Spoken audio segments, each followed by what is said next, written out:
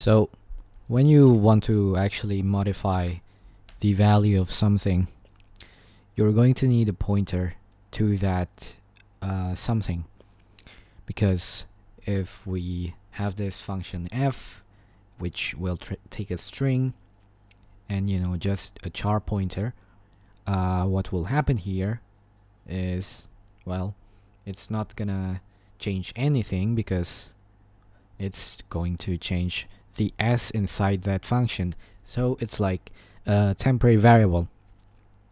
So we have hello here, right? And then we put it inside the f, then it will create a copy of s, which points to hello at first, and then we make it point to world.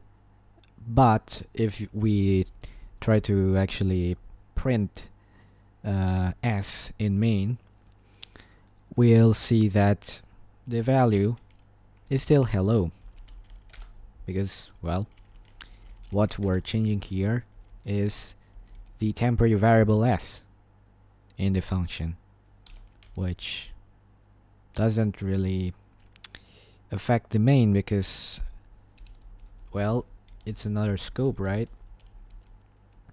So if you want to change the value, just pass a pointer to that value, or just give the address. Then it will know the address, and then it will know where it is, and then it can modify it in place. So if we do this, it's world now.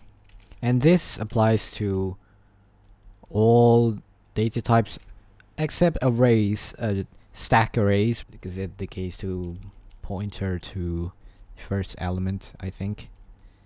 But if we have I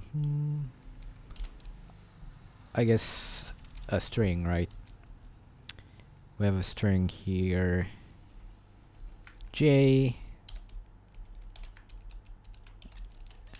and we'll just init, do an init, and then new,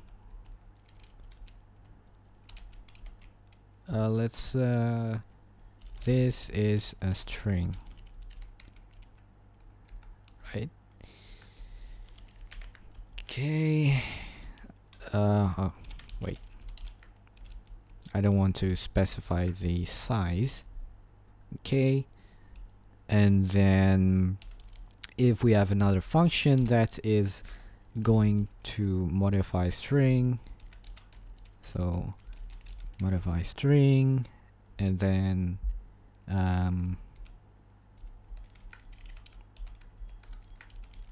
let's try without pointer, j, and then let's say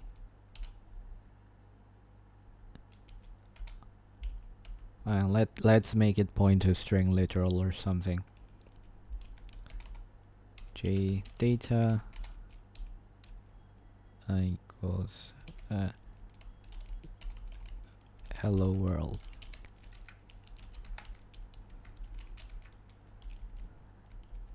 Okay, so if we do modify JString,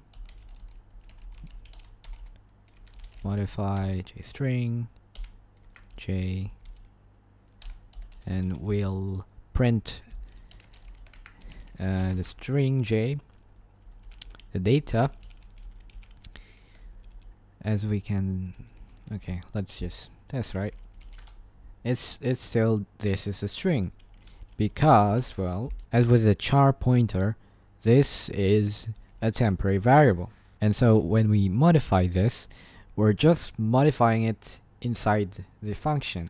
Once we exit the scope, we're not gonna actually modify the original string. So if you want to modify the string, well, just pass the pointer.